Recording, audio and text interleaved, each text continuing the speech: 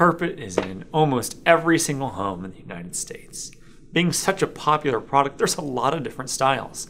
Today, we're going to go through those with you so you can make sure when you buy, you pick the right one for your home.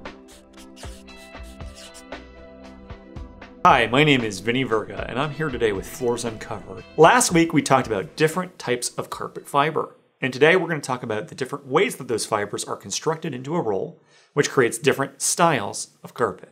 In this video, we're going to talk about 3 different types of carpet construction: cut pile, loop pile, and loop cut loop, or LCL carpets. When it comes to cut pile carpets, when we reference the pile, we're referencing the height of the fibers themselves. So you might have something like a shag, where the fibers are very tall, but not particularly tight on the carpet, or something a little bit more tight and compact, like a barber pole, where the fibers are twisted together. There's various different piles, so let's take a look at a couple different types of cut pile.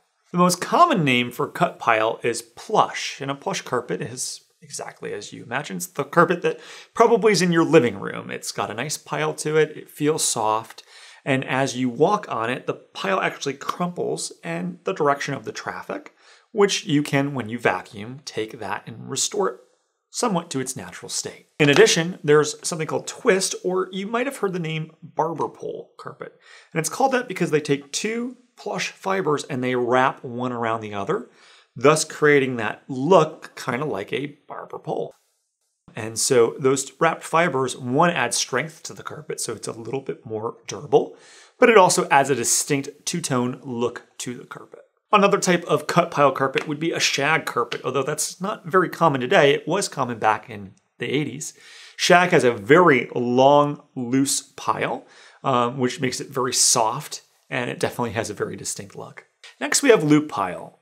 Loop pile is where the actual fibers themselves are looped, and they actually create a loop that you could, if you took your nail and you had a long nail, run in and snag on that. In fact, with pets like cats and dogs, loop can be a challenge because they can actually get their claws caught into the fiber, so it's not the best if you have pets. Loop pile carpets are like Berbers.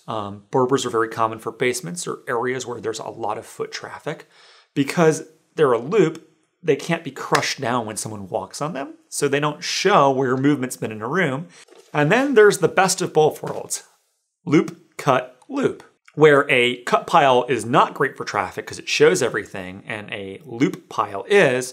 Again, you're getting somewhere in between, the best of both worlds.